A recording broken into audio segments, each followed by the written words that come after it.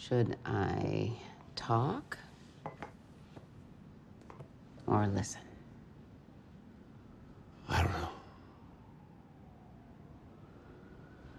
I'm a cop. Yes, I know. And I'm missing something. And I can't figure out what it is. Your name is Kathy.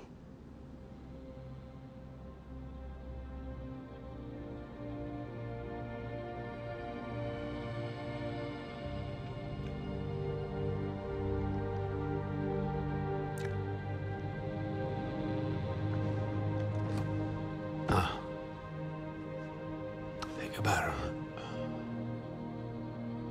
all the time. And I see her, and then she's gone. Can't hold on to her face. And then my mind starts spinning with their images and moments and memories and regrets and things that I said, I didn't say or do or didn't do. Things I should have done. The thoughts suffocating you. When Rafi died, when I heard the wind was knocked out of my chest. For months, I'd be teaching, reading. In the middle of a conversation, I couldn't breathe. And the images that come flooding in, like you said, not of my beautiful son. Just what happened to him. How he ended.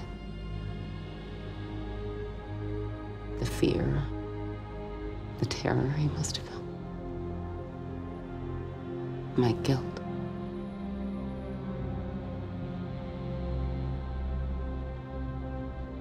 So many questions and never any answers. It's like something's shouting to me, trying to get my attention. I'm not sleeping very well. You need to sleep. If you don't, you really will lose your mind.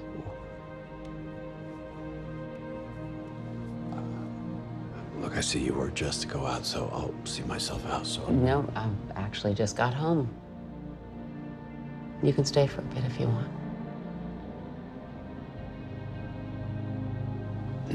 No, I don't think so. I can't. Thank you. Thank you.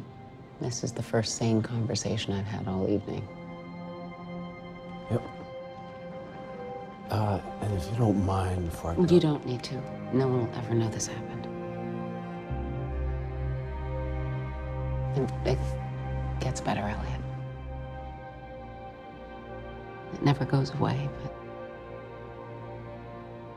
it gets better.